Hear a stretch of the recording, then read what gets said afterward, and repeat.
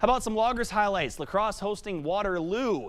Bottom one in this one. Loggers down by one, and on the pitch, the ball's going to get by the catcher. I put my camera down thinking, no way, R.J. Hamilton tries to score, but he does, and he slides home safely. But in the second, Waterloo striking back.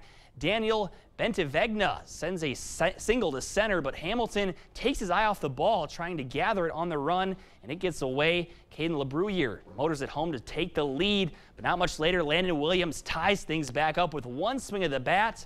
Big fly to left field, barely clears the wall. First home run of the summer for Williams. We saw some shaky defense earlier for Lacrosse, but here it's Ryan Kucherak getting the ball at short, stepping on the bag and throwing to first for a double play. This game had everything. A home run, a few errors, a rabbit was on the field, and the first ever baby race. A big comeback there by Tan Shorts to get the win. And the Loggers pick up the W as well, 5-2.